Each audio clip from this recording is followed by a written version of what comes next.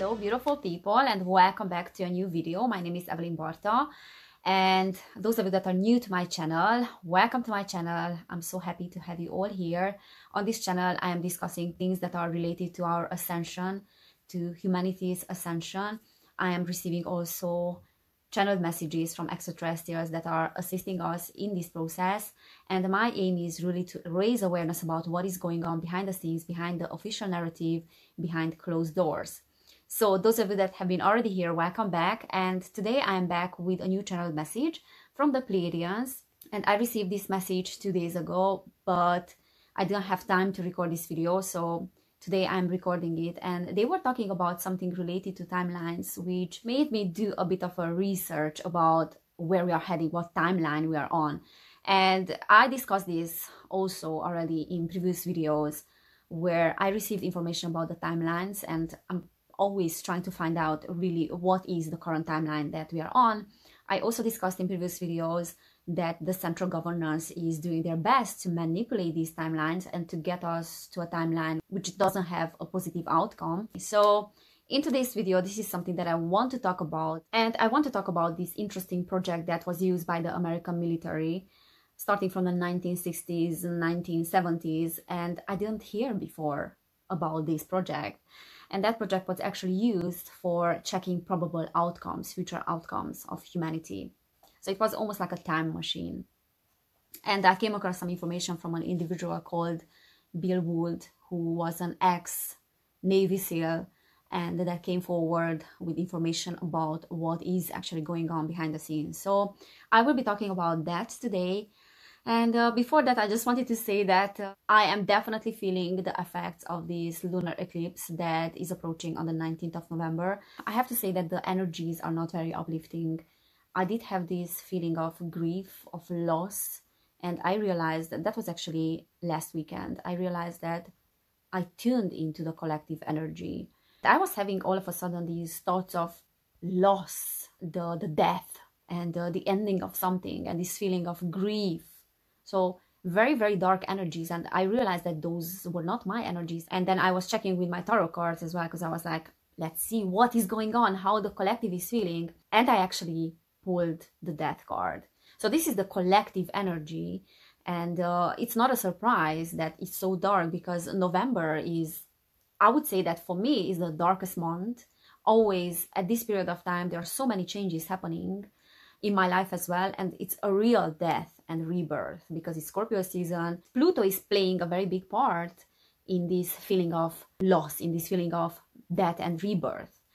November is always like that. It's very dark. We have Halloween, we have things that are happening, so the energies are very, very concentrated. Plus we have this eclipse with a very dark star, which is called Algol. I talk about that in my video about the eclipses. I will link in there if you want to watch it and you haven't done it yet.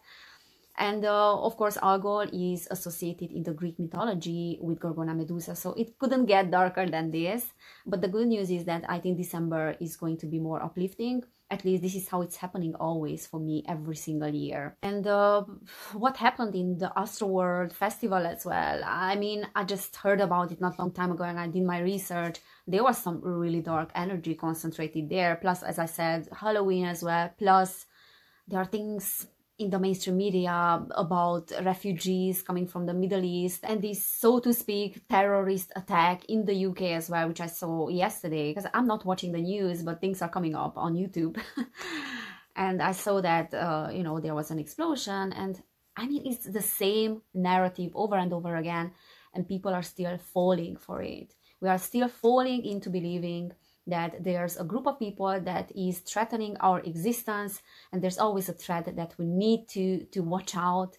There's always some terrorist attack or a virus or something, you know, that is threatening our existence as a human race, as a group of people, as a society. So I think we are moving beyond that, but this period of time is showing us what is that we still have to work on, what is that we still have to deal with, and to close and to tie loose ends. So humanity is at crossroads for good, and we can choose what we want. Do we still want the old BS and to keep believing what we are being presented on a plate, or we want something new? We want to dig deeper and we want to find out the truth, because what is being presented on a plate is just the very tip of the iceberg and has very little to do with what is going on. So we'll speak about that today.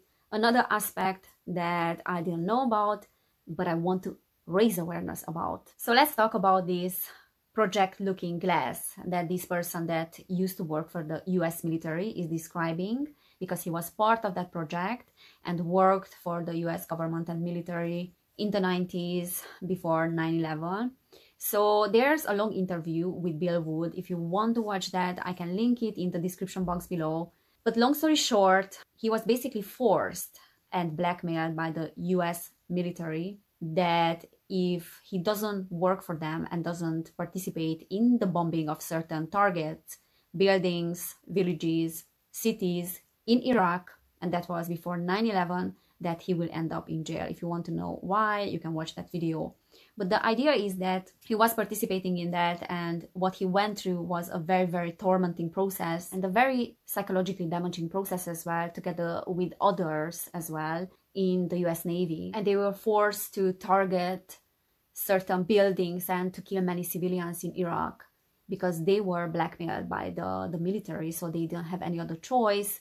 They had to follow orders, even though they knew that something is wrong, is not right, what they were doing. They knew that psychological torture was done with a purpose as well.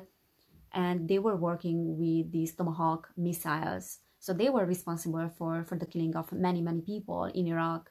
But those bombings were done with the purpose of provoking people in Iraq, provoking the government, and provoking the Middle East, basically. So these were events and red flags initiated by the US government in order to have a reason to start the war on terror afterwards. And that was before 9/11.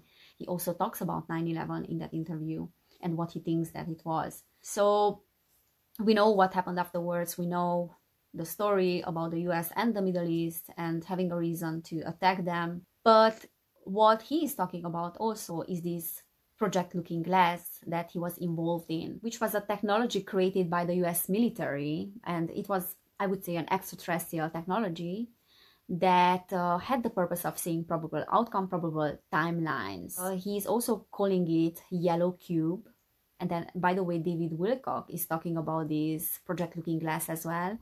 And he's calling it Orion Cube. And he's describing it almost like a huge third eye that has a seat inside of it. It's like a machine that is very similar to the machine that they built in the movie Contact. If you haven't watched that movie, you have to watch it. That's one of my favorite movies with Jodie Foster. It's an amazing movie. I remember when I saw it like many years ago, I was fascinated by it. So you need to watch that movie. So there's this Yellow Cube or Orion Cube. And those that are sitting inside of it, they have to vibrate on a certain level of frequency. They have to have a certain level of consciousness in order to see probable outcomes. So what Bill Wood is saying actually is that at a certain point in time, that technology was showing only one outcome over and over again, no matter what the actions were, the present actions. Regardless of the events unfolding in our society, the outcome was the same over and over again. And that particular point in time was the 21st of December 2012. So the possibility of different outcomes and timelines was changing before the 21st of December 2012. But starting from that point, this Project Looking Glass was showing only one particular outcome. He's literally saying that there is a bottleneck that is showing an inevitable contraction of the timelines. So they cannot go beyond at a certain point because the outcome will be over and over again the same timeline. And this is confirming why I always receiving my messages in my channel is that the outcome is assured. No matter how things are unfolding right now, the highest outcome is assured. So what he's saying that there is this inevitable event of ascension, of spiritual awakening of humanity. And what they have been trying desperately to do up to this point is to fix that bottleneck, to fix that timeline, the problem, to prevent this positive outcome from happening. And he was actually asked by the US military to fix the problem. And he said that no matter how many times they were simulating and trying and checking the timelines, the outcome was the same over and over again. And at that point, the negative forces knew that they lost the game, that there's nothing that they can do. They can prolong the game, but they cannot change it any longer. He said that this is almost like a chess game where the negatives know that there's a checkmate for them, but they also know that there are only a few moves left on the table and they're trying their best to keep the game going. However, they are very well aware that they don't have control over this ascension, this evolution of consciousness, that it will happen anyways, but they still cling into the idea that they can change it. So they do their best to make this game to last as long as possible. They are manipulating timelines. The only thing that they have control over is the reaction of people. Problem, reaction, solution. So they come up with all sorts of things that are putting the sense of safety of people in danger, that there's a threat around the corner all the time, and they keep you on low vibrations, which we know. But no matter what they are trying to do, and no matter how hard they are trying to control the reaction of people, that will have the exact opposite effect of what they are trying to obtain and what they are expecting with those events. And their time is up. Checkmate. It's just a matter of time before this game is ending. And those that are watching this game and are outside, which is society and people, are not aware with the fact that the negatives are losing. Only the two players are aware with that. There are still a few moves left on the table, but if we start to be aware with the fact that the negatives are losing and we know the end result, then we can speed up the whole process of this ascension. And I think more and more of us are aware with that fact, that there's no other timeline, there's no other possibility, even though they keep talking about timeline 2, which is the opposite of the timeline of ascension, and where humanity is destroying itself and the planet is destroyed to a degree that there's no living and there's no possibility of living on the surface of the planet. So we do have to live below the surface, underground, in other words. And actually now connecting the dots after knowing all that information, I think the climate change and this fear-mongering tactic about the climate change and where humanity is heading is just done with the purpose of initiating that negative timeline. So it's important for us not to buy into believing that something disastrous is going to happen with humanity. That is not an option. There's only one option, and that is ascension. So whatever is being injected into the equation, the end result will be the same. And 2012 was a zero time reference for that. The 21st of December 2012 wasn't the end of the world. It was the end of their world. It was the end of the negative forces. This is what Bill Wood is saying. And I think what they are trying to do with this fear-mongering and all these events, terrorism, viruses, is that they are using the knowledge that there's a possibility for manifesting a negative timeline if people are living in fear. So the game is up for them, game over, and it's just a matter of time before this all ends. So it's quite a sweet and short message from the Pleiadians this time. So this channeled message is from the 15th of November 2021. And they said, "You will be never so close to your breakthrough as you are being right now. In these days of hesitation, you are finding the most occurrent resolution to your problems. And what you need to realize is that there is always a choice in every scenario, and you are the captains that are dictating the speed of your ships.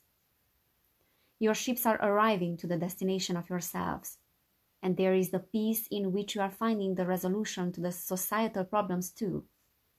We are presenting you the choice of seeing the divine guidance that comes from within, and you are liberating yourselves from the chains of confusion when you are solely focusing on this guidance. When you are solely focusing on the incredible maneuvers of your souls that is leading you forward in the game that is going in your favor right now, meaning that the souls that are participating will receive sufficient and loud enough guidance to follow through their hearts. Such great awakening is around the corner for humanity, and such incredible transformation will be taking place as a result of that.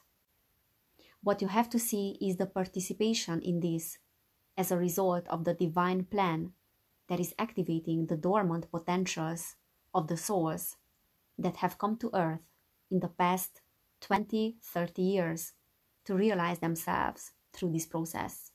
See the light at the end of the tunnel, which is right now difficult for all of you to see. We are creating this experience together with you, human beings, and the participation of many cosmic beings will be more and more apparent. Create the timeline of your choice without fear, because there is no wrong timeline that you can choose at this point. You are at the verge of the spiritual association of your missions, and we are here to help you to align that with the present trajectory. Follow through your intuition when you are being told to move to a certain direction.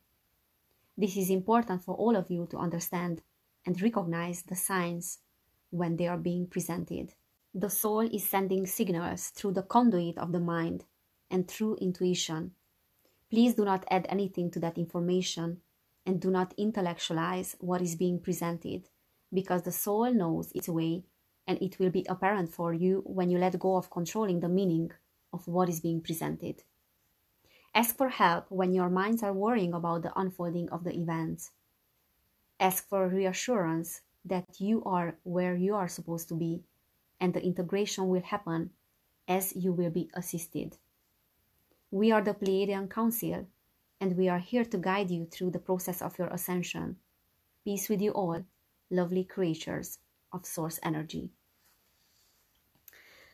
That was the guidance that I received from them 2 days ago. And you know what's funny is that the information and the research that I've done about this Bill Wood and what he has experienced was just a confirmation of this message that I received, because I was watching that interview yesterday of Bill, and I received this message from the Pleiadians the night before. And he was also talking about those people that were, for example, born in 1991, and by the time they are 30 years old, they will activate a lot of their potential, a lot of their psychic abilities. And this is exactly what the Pleiadians are saying as well, that people that were born and came to Earth 20, 30 years ago, they will realize themselves through this process. And these souls will be activating their dormant potentials at this time. And that is part of the divine plan. So people in their 20s, 30s in particular will be activating those dormant abilities. And what the Pleiadians are saying also is very similar to what Bill was saying, that see the light at the end of the tunnel. We have to see the light at the end of the tunnel, because we can create the timeline of our choice without fear, because there's no wrong timeline that we can choose at this point. And when I was watching that interview, I was thinking about what I received one night before from the Pleiadians. They were saying the exact same thing, that there's no negative timeline that can be manifested. And the only way for this ascension to go wrong is if the player that knows that is winning is making a mistake. But the probability of making a mistake at this point is impossible. And they were also saying that it's important for us not to intellectualize any information that is coming through the conduit of the mind, through intuition at this time, and not to add anything to that information, because that information and that intuition is a response to our inquiry when we are asking for help. So it's important to know, and they always say that help is available. We have to ask when our minds are worrying about the unfolding of the event. We have to ask for reassurance, because we have a lot of assistance, and when we reach out, then the assistance will be available all the time. And this year was all about learning the lesson, about listening to our intuition, about integration, about integrating the negative, the positive, healing ancestral trauma, generational trauma. And I believe that by the time we come out of 2021, we will have a clearer and better overview about our mission and why we are here. And it's not rainbows and unicorn, especially what is happening this month, because we have a lot of dark energy and it's manifesting, and the dark forces are really trying, negative forces, let's call them negatives. The negative polarity is really trying their best to manipulate this whole process, and they are not giving up. They will push further until the pressure is so built up, and until people will be so fed up that something will break. Even the most negative manifestations will bring positive results. And yes, aggression might kick in, as I received that message in my card reading in my previous video, but it will happen with a great purpose. Let's pull a few cards now about the rest of this year and the energies of the year before we enter in 2021. Of course, I'm gonna do other videos as well in regards to the energies, but we have a few days left of November. We have this powerful lunar eclipse, and then we have December. I want to see how things are unfolding before we enter in 2021. So I will do a mini reading about this now. Where are we at right now?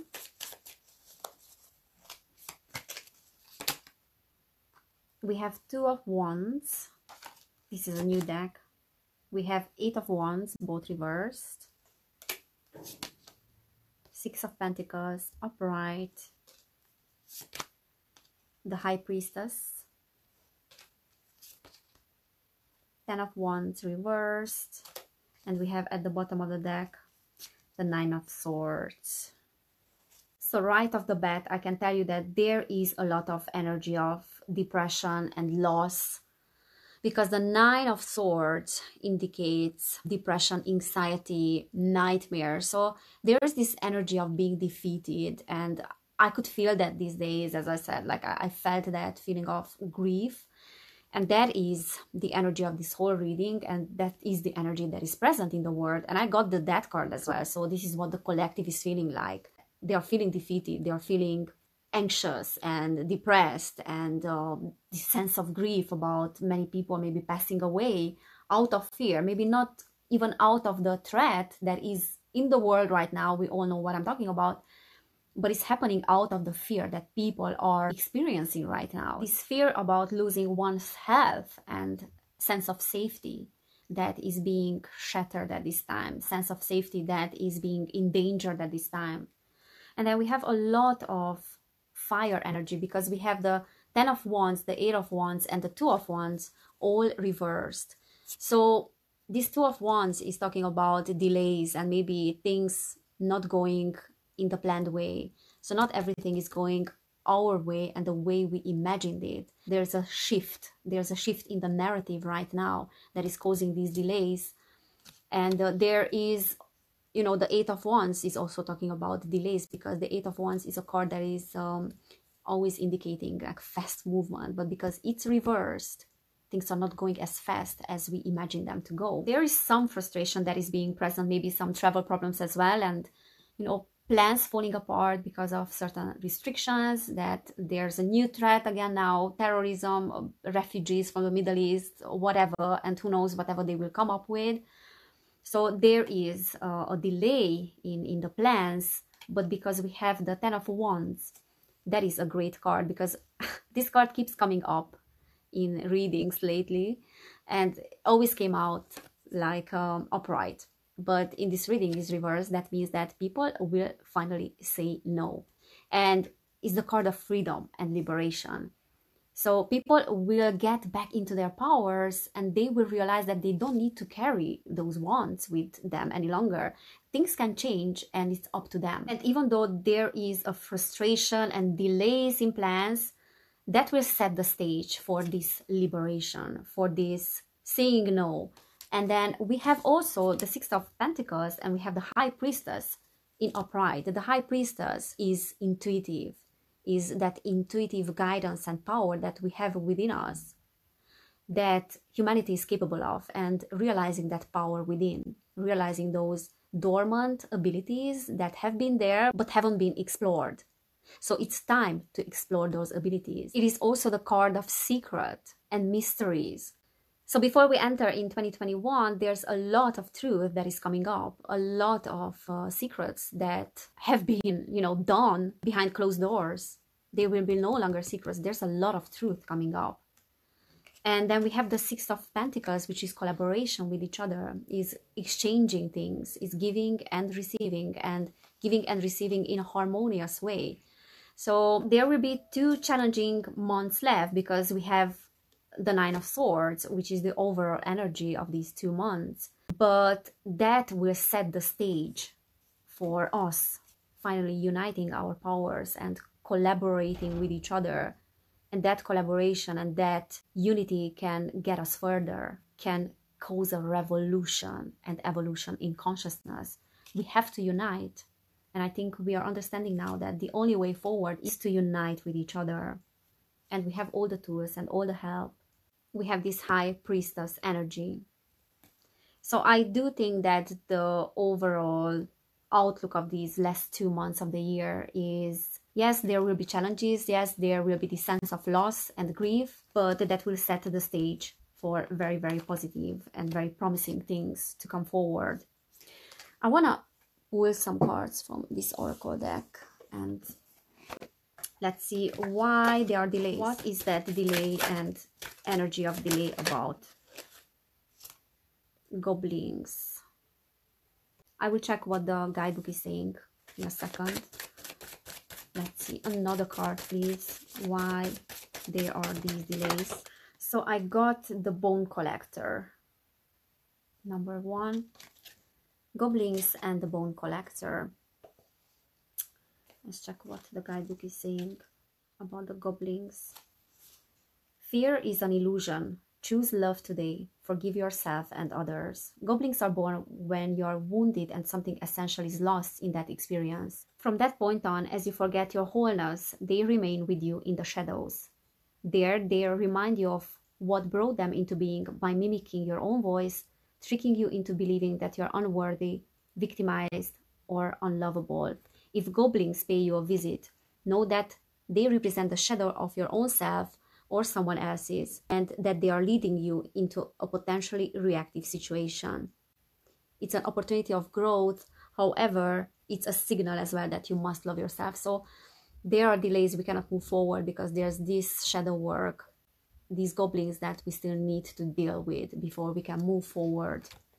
So that is the delay about. And then number 1, the Bone Collector. You are whole and have everything you need within. When the Bone Collector appears, she is asking you to look closely at your circumstances to see if you are fully present or reacting out of past conditioning and unconscious expectations. Whenever we are wounded, especially when we are young, it's as if something essential is stolen from us. You may feel unworthy or without courage. You may see yourself as flawed, unlovable, or expect to be criticized. So it's the same as the other card, as the goblins. We have to love ourselves and to see our own potential. And until we don't deal with that, we cannot move forward. So there is this shadow work and this healing that needs to be done. But as soon as it's done, then we can move forward.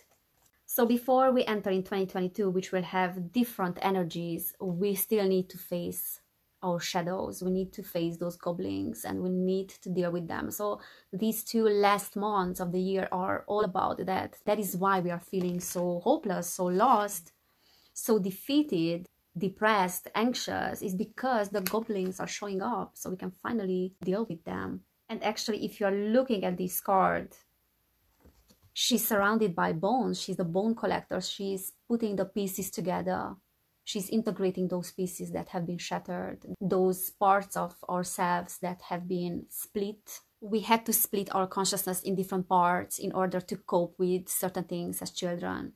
So our consciousness has been split, has been fractured, but at this time we can finally put the pieces back together, integrate all those pieces and all those aspects of ourselves back into a whole that have been lost and have been fractured when we were children. And the healing is happening. This pain is all about that. It's all about the healing. So this is what I'm seeing, guys. Thank you so much for watching. I hope this guidance has resonated with you. If it did, then you can feel free to subscribe to my channel if you haven't done it yet. I would like to say a huge thank you to those that are sharing my messages on other social media platforms or blogs. And if I don't say personally a thank you in my comments, it means that probably your comment has been removed by YouTube. I don't know why they are doing that. So thank you for being here. Take care of yourselves, and I cannot wait to see you in my next video. Kisses to you all.